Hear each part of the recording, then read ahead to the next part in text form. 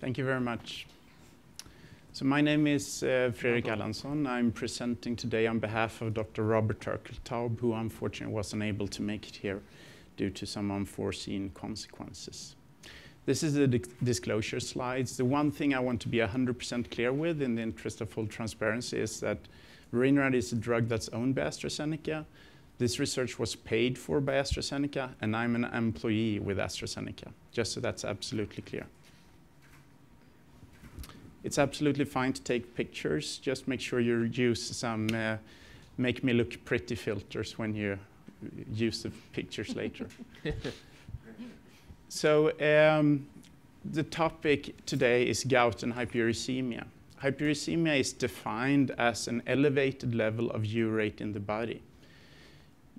Having an elevated level of urate in the body is important because when the concentration of urate becomes too high, the urate molecules tend to stick together and form crystals. These crystals often end up in joints, and there they can trigger painful inflammation, which is what we call gout. So urate at high concentrations cause gout.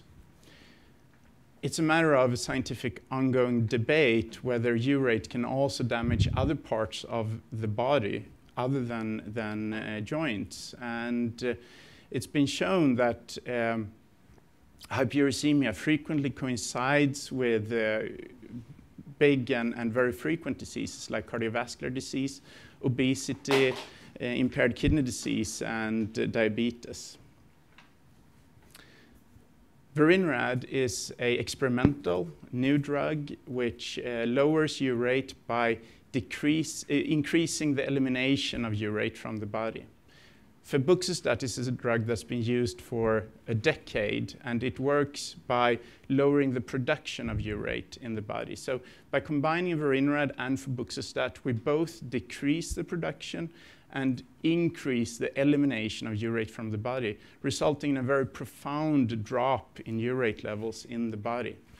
This opened an opportunity to maybe see if urate could be a driver of other diseases by trying this treatment regimen and see the effects on the heart or on the kidneys. And the study we conducted actually focused on the kidney function, and the results that I will be showing you actually show that there is some early preliminary evidence that maybe urate also contributes to the progression of diabetic kidney disease. And based on this data, we've triggered a larger phase 2B trial because this was a small and early stage trial that we conducted. This slide shows the objectives and an overview of the design of the study we conducted. The main objective of this study was to use an acid lowering strategy with verinurad and febuxostat and see if we could improve kidney function in the patients. The patients we recruited for the study were patients with diabetes.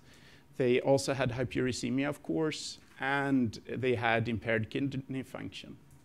We recruited 60 such patients, so the data is just based on 60 patients. We randomized the patients to either receive verinurad and febuxostat or to receive placebo. We treated them for 24 weeks, and then at the end of the treatment, we also followed them for another 4 weeks to make sure we didn't miss out on registering any late side effects of the treatment. This slide shows the main efficacy result of the study. The primary endpoint in the study was UACR. UACR is an abbreviation for urinary albumin to creatinine ratio. So it's essentially the amount of albumin in the urine.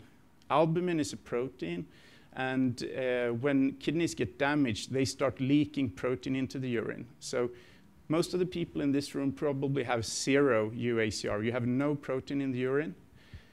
Patients with kidney impairment, in particular if they have a very high amount of protein in the urine, are more likely to progress rapidly to kidney failure and therefore be needing dialysis. So UACR is essentially an intermediary marker of rapid progression to kidney failure.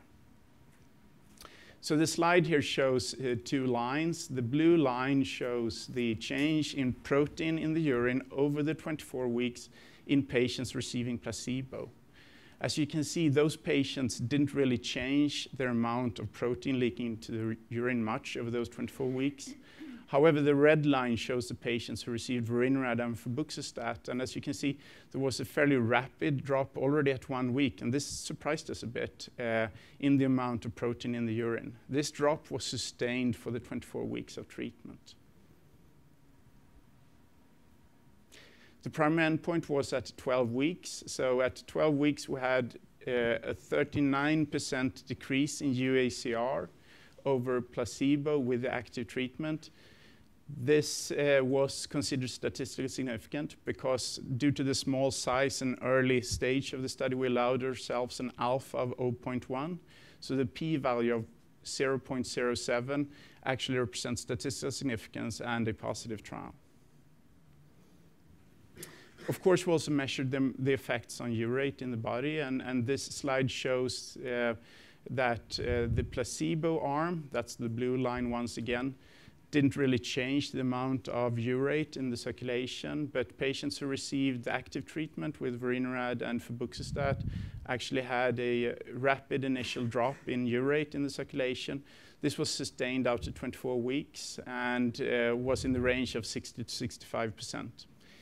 Impressive as that number might seem, that's still an underestimation of the true effect because we had some issues with the sample collection in this study, which means that the results here actually are slightly more conservative than what we believe the true effect is, as seen in other phase 2 trials where we trialed this regimen. Efficacy is, of course, very important with a new experimental drug, but safety is equally important. This slide, therefore, summarizes the safety findings from the study. The first bullet, I think, is the main point. There were no treatment-related, serious, treatment-emergent adverse events. That essentially means that there were no patients who had side effects due to the treatment that resulted in them having to go to the hospital. Something that's fairly common in patients that have gout is that when you start them on urate-lowering therapy, the urate-lowering in itself actually triggers a gout attack. That occurred in this study in only one of the patients who received active treatment. Patients with diabetic kidney disease, such as we recruited in this study, often have fluctuations in their creatinine levels, which is a different indicator of kidney function than the amount of protein in the urine. And so that was the case also in this study. We had 4 patients in the study with creatinine elevations more than 1.5 times baseline, but those were evenly distributed across the 2 arms. So we don't believe this is a safety concern going forward with this treatment regimen. Finally, there were no significant changes in vital signs such as blood pressure or pulse or other laboratory safety parameters. At the bottom right of this slide, you can see the adverse events that happened in more than 1 patient in the study. As you can see, we had a slight increase in diarrhea and dizziness in the patients who received verinurad plus febuxostat. However, this only occurred in about 10% of the patients, so only a reasonable number of the patients were affected. But it will, of course, be a side effect that will these are, of course, side effects that we'll have to track going forward in the development of the drug. Nasopharyngitis there on the bottom is just a fancy scientific name for a common cold. These are generally not caused by study drugs, so we think that's just a fluke finding. So overall, verinurad and febuxostat were well tolerated. So to conclude, a combined treatment with verinurad and febuxostat appeared to significantly reduce the amount of protein leaking into the urine in patients with diabetes and albuminuria. These improvements were rapid and they were sustained for 24 weeks. We therefore believe that combining the novel urate-1 inhibitor verinurad with an xanthine oxidase inhibitor such as febuxostat or allopurinol may benefit patients with hyperuricemia and kidney disease. This intensive urate-lowering regimen with verinurad and febuxostat was well tolerated in this small and early study. A phase 2b study assessing these results and trying to see if we can reproduce them is underway. So the main take-home message here is that maybe, just maybe, urate crystals contributes also to to damages to also other organ systems than just the joint in the body, if we can reproduce this data in the subsequent studies.